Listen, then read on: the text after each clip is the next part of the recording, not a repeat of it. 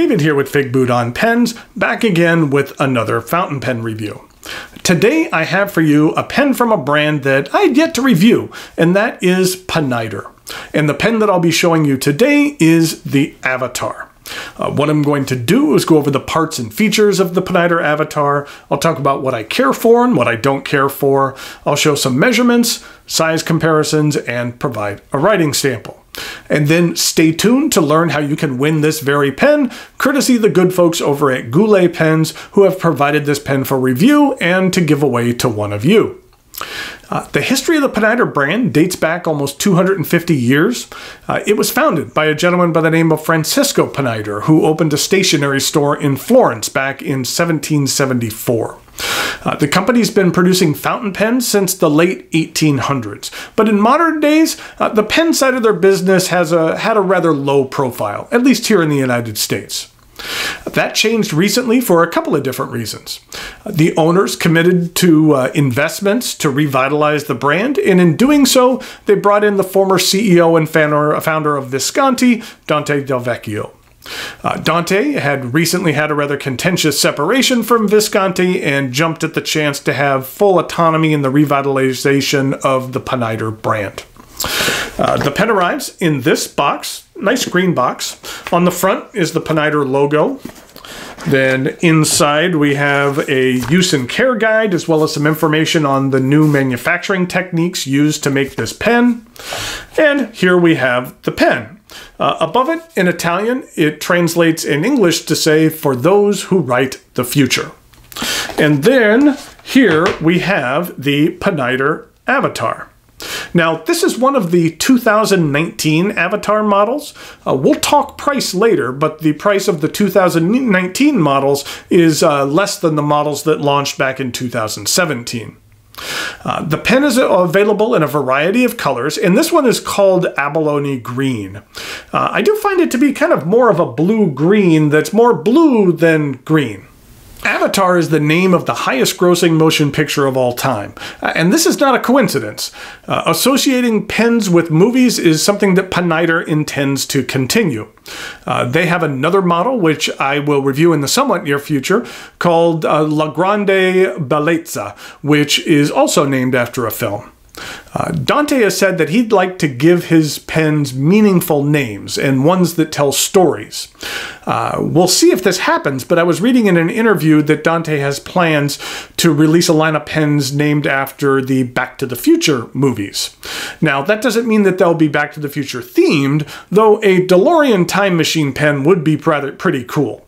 Maybe that is a project for Montegrappa, some over-the-top $10,000 model with like an operational Mr. Fusion on the side of it.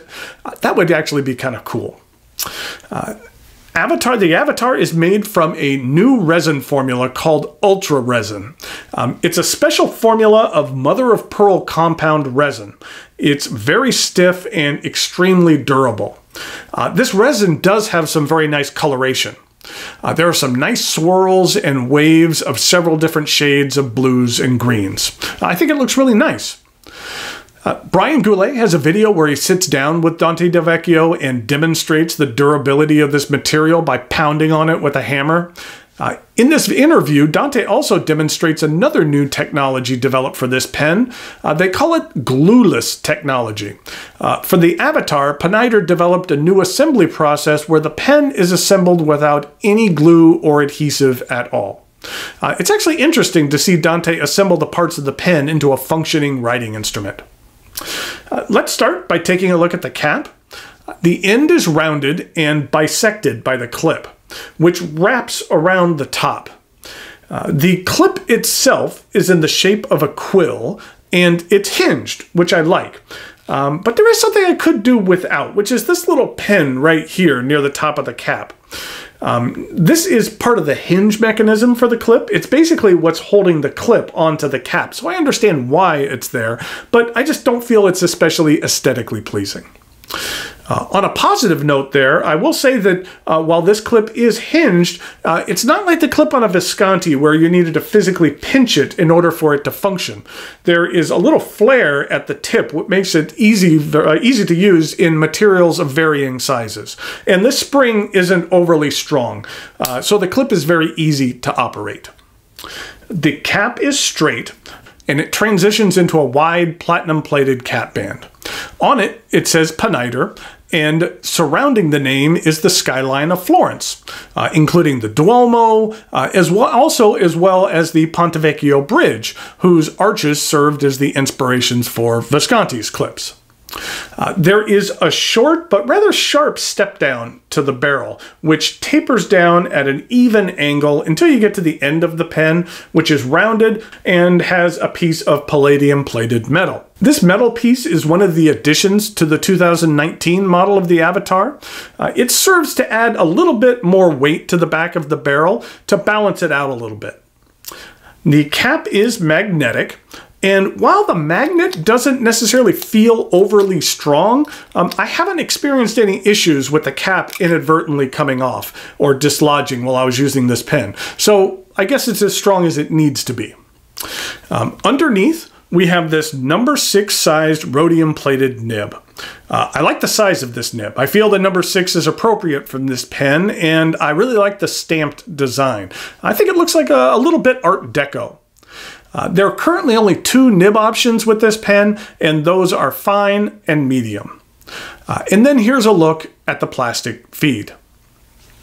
This section is palladium plated. While I typically don't care for slick metal sections, I don't find this one to be too bad for my grip. I've said it many times before, but I have a tendency to grip my pens toward the end of the section, and this section has a rather large enough flare here on the end to keep my grip from slipping any further. If you personally grip your pen a little further back on the section, the steeper angle of the section might cause some challenges. There is a rather steep step up to the barrel, but it isn't sharp, where you have this metal ring, which is part of the capping mechanism. I do like that the magnet is at the beginning of the cap, which will help reduce the risk of rusting due to the increased humidity inside of the cap. Now, something I have noticed about this cap, inside there is a thin metal lock ring that holds the magnet in place. The edges of this are rather sharp. I found that as I've used this pen, there are a few scratches that have appeared on the section, and some scuffs to the barrel from posting. Over time, I'm fearful that more scratches will occur, and it's frustrating when you scratch your pen on your own, but it's a bit more frustrating when the scratches are more self-inflicted. I hope the design of that piece is something that Pineider considers improving, but after doing some research, there were a lot of users experiencing this very same issue with the earlier 2017 model of this pen, so it is a little disappointing that this issue wasn't addressed in the 2019 remodel. The cap does post, and it does post securely, though I do find the edge of the cap band to be a bit sharp, especially when it rubs against my hand like this, so I prefer to use this pen unposted. And it's plenty long enough for me, and I find that it's very comfortable in my hand. Now, this is a cartridge converter pen. That it accepts standard international short or long cartridges, and a Pineider branded converter is provided. There are a number of metal interior parts on this pen, so eyedropping it would not be advisable. The Pineider Avatar retails at Goulet Pens for $126, and I feel that that is a fair value for what you receive with this pen. There's a lot of things that I like about it. I love the coloring of the resin. I really like the clip, and I think the band is pretty cool as well. And as you'll see in the writing sample, this medium steel nib is fantastic. The only significant downside for me would be that metal ring, which even when you're careful can lead to some scratches and scuffs. But overall, the pen performs very well. And I would encourage you to check this pen out on the Goulet site. There'll be a link to do so in the notes below. Thanks again go out to Goulet Pens for providing this pen for review and for giveaway. In regard to the giveaway, you can enter in a couple of different ways. You can follow me on Instagram, where I'm at Figboot11, and you can like my recent post featuring this pen, or you can also be a subscriber to this YouTube channel and leave a comment on this very video.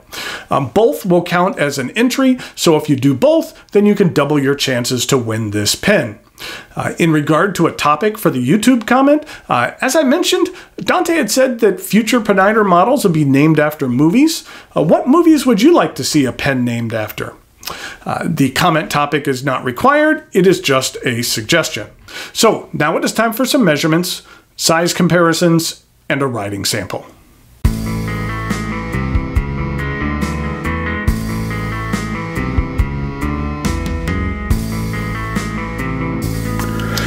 Here we go with some size comparisons for the Pineider Avatar.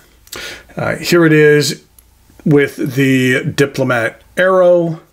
Then here it is with a Platinum 3776 Chartreuse Blue. And then here it is with a Pilot Vanishing Point. This is one of the Raiden Vanishing Points. In regard to some other pens, here it is with a Visconti Rembrandt, which is somewhat similar to the Pineider Avatar. Here it is with a Sailor Pro Gear. And then finally, here it is with another Pineider pen. This one is called La Grande Bellezza. And this is a real nice pen that I'm going to be reviewing here in the somewhat near future. It's a little bit larger, and it does have a lot of things that are slightly different than the Avatar. But this is what it looks like in comparison to all of those. So here we go with the writing sample for the Pineider Avatar. This is a medium steel nib, and the ink that I'm using today is Colorverse Hustle. This is what the ink looks like. This is an ink that's exclusive to Goulet Pens. It actually comes in a set. There is this Hustle here, which is this smaller ink, a smaller bottle, and I thought that the color matched nice with the color of this pen. And then it also comes with this other darker blue, kind of a Goulet blue, called Passion. So you get both in that same set, and like I said, they're exclusive to Goulet. And in regard to some other color comparisons, this is what that color looks like in regard to Roaring Klingner Smartgrün, as well as something like the Diatramentus Sandalwood. It's similar to those colors, kind of a blue-greeny, with a little more green than blue. And in regard to the rest of the writing sample,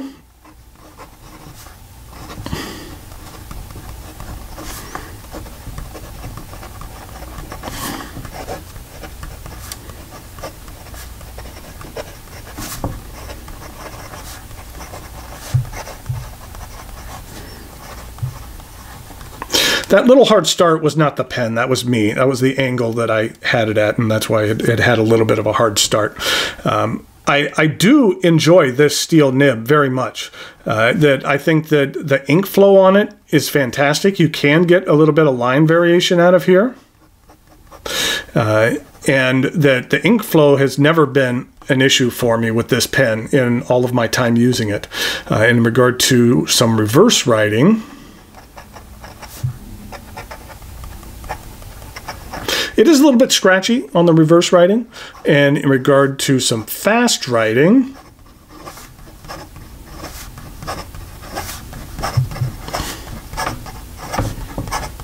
there's no issue whatsoever. So there we have the Pineider Avatar. I really enjoyed this pen, and I think especially for the price point of this pen that it is a decent value. So it's definitely something you should check out. Good luck to everyone in potentially winning this one, but if you don't win it, then I would highly recommend checking one out, especially on the Goulet Pens site. So until next time, thanks for watching, and I'll talk to you later.